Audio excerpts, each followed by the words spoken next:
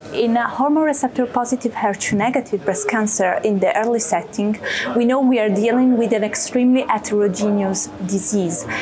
Gene expression, in particular way gene expression assays, might help us identify subgroup of patients which might have differential response to various agents.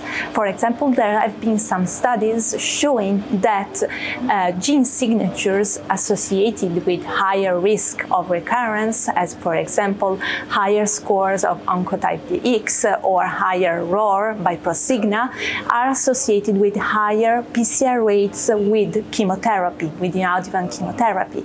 At the same time, lower risk signatures, so gene signatures associated with lower risk, were associated with higher clinical response to endocrine treatment. So potentially there might be